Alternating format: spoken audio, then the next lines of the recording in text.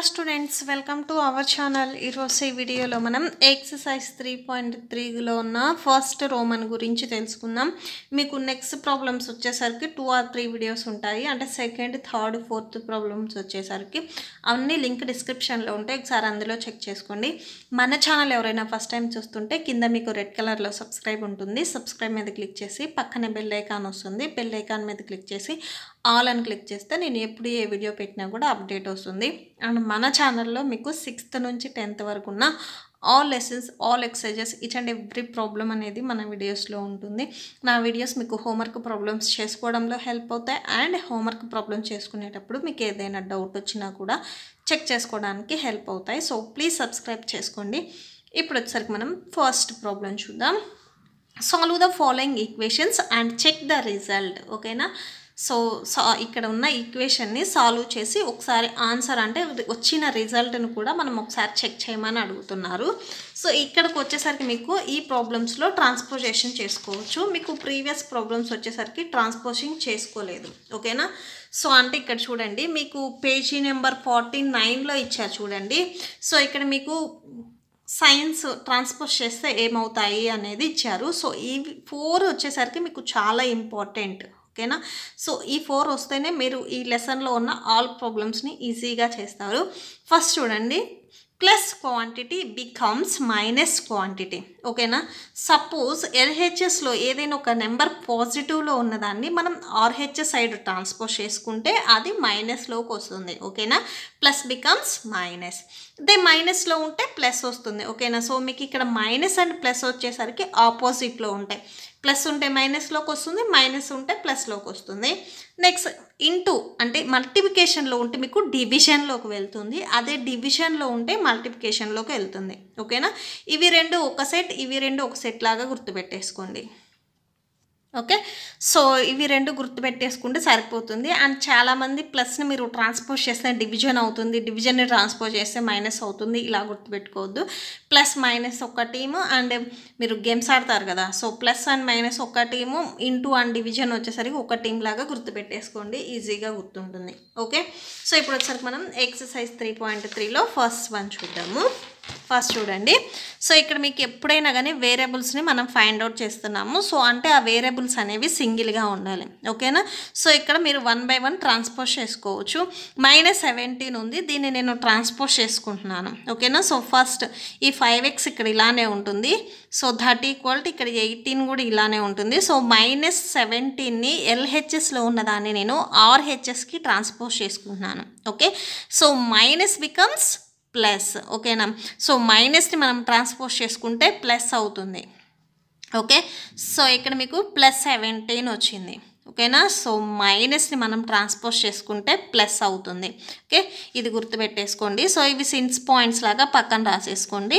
So 5x = 18ని 17ని add చేయండి. ఎంత వస్తుంది? సో ఇక్కడ చూడండి, యాడ్ చేస్తే 18, 17. ఓకేనా? సో 53, టోటల్గా 35 వచ్చింది. ఓకే? సో ఇప్పుడు మీకు ఓన్లీ వేరియబుల్ సింగిల్గానే ఉండాలి. సో ఇక్కడ మీకు ఈ ఎక్స్కి మల్టిప్లికేషన్లో 5 ఉంది. ఓకే? సో ఈ 5ను కూడా నేను ట్రాన్స్పోజ్ చేసుకుంటున్నాను. 5 వచ్చేసరికి మీకు మల్టిప్లికేషన్లో ఉంది. మల్టిప్లికేషన్లో ఉన్నదాన్ని ట్రాన్స్పోజ్ చేసుకుంటే డివిజన్లోకి వెళ్తుంది. ఓకేనా? Multiplication becomes division. Okay? So ఇక్కడ మీకు x that equal to, so 5ని నేను ట్రాన్స్పోజ్ చేసుకుంటున్నాను. సో ఇది ట్రాన్స్పోజ్ చేసుకుంటే మల్టిప్లికేషన్లో ఉన్నది డివిజన్లోకి వెళ్తుంది. ఓకేనా? సో మీకు వేరియబుల్స్ అక్కడే ఉండాలి కాన్స్టెంట్గానే. ఓకే? సో ఈ వేరియబుల్స్కి మీకు ఎడిషన్లో ఉన్న, సబ్ట్రాక్షన్లో ఉన్న, మల్టిప్లికేషన్లో ఉన్న అన్నింటినీ ట్రాన్స్పోజ్ చేసుకోవాలి. Okay? 5 1s 5 7s 35. So x value ఎంత వచ్చింది? 7 వచ్చింది. ఓకేనా? సో దీన్ని ఒకసారి మళ్ళీ మనల్ని చెక్ చేయమన్నారు. చెక్ చేయండి. సో ఎక్స్ వాల్యూని ఇక్కడ ఇచ్చిన మీకు క్వశ్చన్లో సబ్స్టిట్యూట్ చేసినప్పుడు ఆర్హెచ్ఎస్ ఎంత? 18 కదా. సో ఎల్హెచ్ఎస్ వాల్యూ కూడా 18కి ఈక్వల్ అవ్వాలి. సో ఈక్వల్ అయితే మీరు చేసింది కరెక్ట్. ఇన్ కేస్ ఈక్వల్ అవ్వకపోతే మీరు రాంగ్ చేసినట్లు. ఓకేనా? సో వాళ్ళు క్వశ్చన్ వచ్చేసరికి కరెక్ట్గానే ఇస్తారు. సో మీరు రాంగ్ చేసినట్లు. ఎక్స్ వాల్యూ 7ని సబ్స్టిట్యూట్ చేస్తే that equal to 18, 5 7s 35, -17 that equal to 18. ఓకేనా. సో 35లో నుంచి ఫస్ట్ మీరు 10ని సబ్ట్రాక్షన్ చేస్తే 25 ఉంటుంది. 25లో నుంచి నెక్స్ట్ 7ని సబ్ట్రాక్షన్ చేస్తే 18 ఉంటుంది. ఓకేనా. 35లో నుంచి టోటల్గా మీరు 70ని సబ్ట్రాక్షన్ చేస్తే 18 వస్తుంది. ఈ 18 ఇది. ఓకే, రెండు సేమ్ నెంబర్స్ వస్తే మీరు కరెక్ట్గా ఆన్సర్ మీరు చేసిన ఆన్సర్ అనేది కరెక్ట్ అయినట్లు. నెక్స్ట్ సెకండ్ ప్రాబ్లం చూద్దాం. 29 - 7y దట్ ఈక్వల్ టు 1. ఓకేనా. సో ఇక్కడ మీరు 7y మైనస్ ఉంది కదా, దీన్ని ట్రాన్స్పోజ్ చేద్దాం అనుకోవద్దు. సో ఇక్కడ మీకు y అనేది వేరియబుల్, ఈ వేరియబుల్ అనేది ఇక్కడే ఉండాలి, దీన్ని ట్రాన్స్పోజ్ చేయొద్దు. ఓకేనా. సో -7y ఇక్కడ ఇలానే ఉంటుంది, ఇక్కడ 1 ఇలానే ఉంటుంది. సో +29 కదా ఇది, దీన్ని నేను ట్రాన్స్పోజ్ చేసుకుంటున్నాను, -29 అవుతుంది. Okay, -7y equal to, so 1లో నుంచి 29 మనం సబ్ట్రాక్షన్ చేయలేం, 29 పెద్దది కదా. 29లో నుంచి 1ని సబ్ట్రాక్షన్ చేస్తే మీకు 28 వస్తుంది. సో లార్జెస్ట్ నెంబర్కి సైన్ వచ్చేసరికి మైనస్ ఉంది కాబట్టి సో మైనస్ పెట్టేసేసేయండి. ఓకేనా. సో నెక్స్ట్ చూడండి, -7yని నేను ట్రాన్స్పోజ్ చేసుకుంటున్నాను. ఓకే, సో ఇక్కడ మీకు y అనేది సింగిల్గా ఉండాలి. సో మీరు 1/1 వచ్చేసరికి మీరు RH సైడ్ ట్రాన్స్పోజ్ చేసుకోవాలి. ఇప్పుడు -7ని నేను ట్రాన్స్పోజ్ చేసుకుంటున్నాను, ఇది మల్టిప్లికేషన్లో ఉంది yకి, అవునా. సో ఇక్కడ మీకు మల్టిప్లై అవుతుంది yకి -7, దీన్ని ట్రాన్స్పోజ్ చేసుకుంటే డివిజన్లోకి వెళ్తుంది. ఓకే, మల్టిప్లికేషన్లో ఉన్న నేను 7ని ట్రాన్స్పోజ్ చేసుకొని డివిజన్లోకి తెచ్చుకున్నాను. ఓకే, సో ఇక్కడ +27 ఉంది కదా, ప్లస్ని నేను ట్రాన్స్పోజ్ చేస్తే మైనస్ అవుతుంది. ఓకే, ప్లస్ని ట్రాన్స్పోజ్ చేస్తే మైనస్ అవుతుంది. సో ఇక్కడ మీకు మైనస్ వచ్చింది అందుకే. ఓకే, న్యూమరేటర్ అండ్ డినామినేటర్ రెండిట్లో మైనస్ ఉంటే క్యాన్సిల్ అవుతుంది, క్యాన్సిల్ చేయండి. 7 1s 7 4s 28. So y value ఎంత వచ్చింది, 4 వచ్చింది. ఓకేనా. సో ఇక్కడ ఒకసారి చెక్ చేయండి. చెక్ ఫస్ట్ వాళ్ళు ఇచ్చిన question రాసేసేయండి. 29 - 7y that equal to 1. Okay, y వాల్యూని సబ్స్టిట్యూట్ చేయండి. 7 × 4 that equal to 1. 29 - 7 4s 28 that equal to, ఇక్కడ 1 ఉంది కదా, ఆ 1. 29లో నుంచి 28 సబ్ట్రాక్షన్ చేస్తే 1 వచ్చింది. ఓకే, సేమ్ ఆన్సర్ వచ్చింది కాబట్టి కరెక్ట్. నెక్స్ట్ థర్డ్ వన్ చూద్దాము. Third one, a - 2.3 that equal to 1.5. Okay, so a equal to 1.5. So -2.3ని transpose చేస్తే +2.3 అవుతుంది. ఓకేనా. సో -2.3ని మనం ట్రాన్స్పోజ్ చేసుకొని +2.3కి తెచ్చుకున్నాం. ఓకేనా. సో మైనస్ని ట్రాన్స్పోజ్ చేస్తే ప్లస్ అవుతుంది. So a equal to 1.5ని 2.3ని add చేస్తే మీకు ఆన్సర్ వచ్చేసరికి 83. అంటే టోటల్గా a వాల్యూ వచ్చేసరికి 3.8 వచ్చింది. ఓకే, సో ఇది ఒకసారి చెక్ చేయండి. చెక్ a వాల్యూని సబ్స్టిట్యూట్ చేయండి. 3.8 - 2.3 దట్ ఈక్వల్ టు 1.5. 3.8లో నుంచి 2.3ని సబ్ట్రాక్షన్ చేయాలి. సో సబ్ట్రాక్షన్ చేస్తే 8లో నుంచి 3ని సబ్ట్రాక్షన్ చేస్తే 5 వస్తుంది. 3 - 2 అంటే 1. ఓకే, సో టోటల్గా మీకు 1.5 వచ్చింది సబ్ట్రాక్షన్ చేస్తే, ఇది 1.5. సేమ్ ఆన్సర్ వచ్చింది కదా. నెక్స్ట్ ఫోర్త్ వన్ చూద్దాము. b + 3 × 1/2 that equal to 7/4. Okay, so ఇక్కడ వచ్చేసరికి మీకు మిక్స్డ్ ఫ్రాక్షన్ ఇచ్చారు. సో మిక్స్డ్ ఫ్రాక్షన్ని మనం ఇంప్రాపర్ ఫ్రాక్షన్కి ఎలా కన్వర్ట్ చేయాలో ఆల్రెడీ మీరు బిఫోర్ లెసన్లో, అంటే ఫ్రాక్షన్స్ అండ్ డెసిమల్స్లో మీరు నేర్చుకొని వచ్చారు. సో b ఎలా కన్వర్ట్ చేస్తాము, 3 2s 6 డినామినేటర్ని బిఫోర్ నెంబర్కి మల్టిప్లై చేసి న్యూమరేటర్లో ఉన్న నెంబర్ని యాడ్ చేయాలి.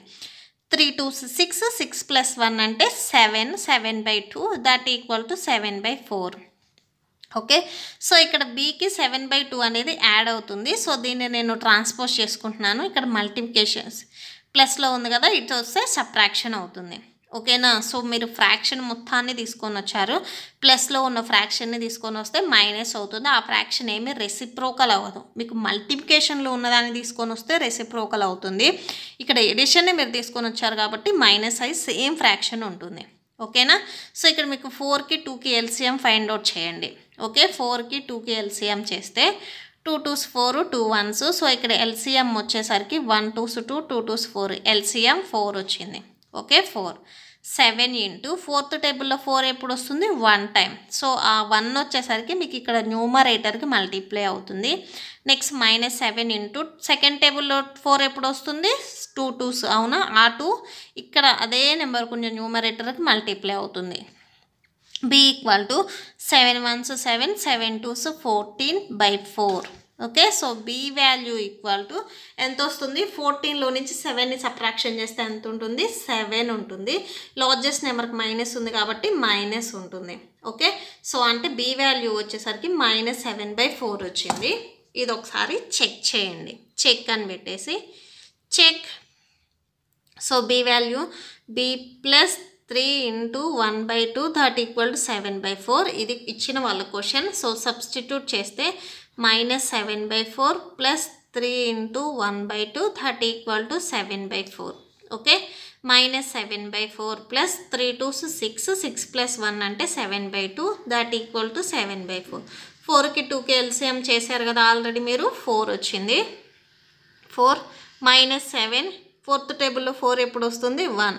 అవునా, ఆ 1 వచ్చేసరికి న్యూమరేటర్కి మల్టిప్లై అవుతుంది. సెకండ్ టేబుల్లో మీకు 4 ఎప్పుడు వస్తుంది 2 2 2s 4 కదా, ఆ 2 మీకు ఇక్కడ అదే నెంబర్కి ఉన్న న్యూమరేటర్కి మల్టిప్లై అవుతుంది.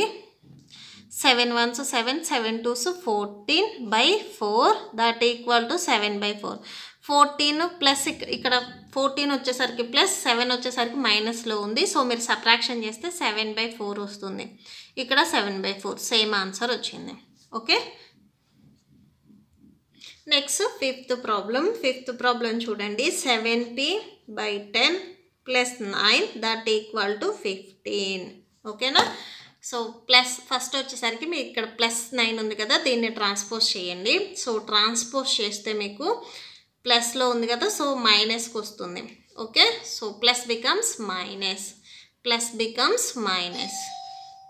7p/10.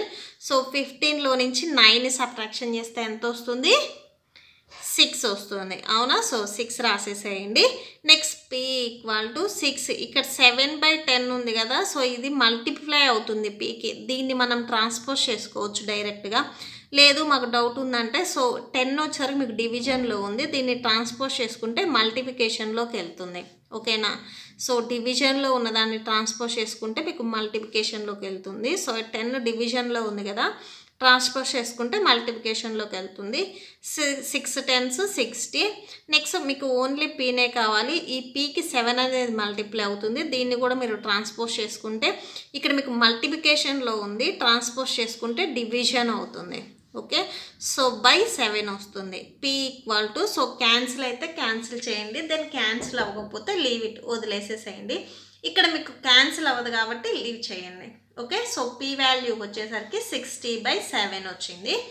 ఇప్పుడు ఒకసారి దీన్ని మళ్ళీ మనం చెక్ చేసుకుందాము. చెక్. సో p వాల్యూని సబ్స్టిట్యూట్ చేయండి. లేదు మీరు ఇది పాయింట్స్లో కన్వర్ట్ చేసుకుంటానంటే పాయింట్స్లోకైనా కన్వర్ట్ చేసుకోవచ్చు. So check 7p/10 plus 9 that equal to 15. 7 into p value 60/7.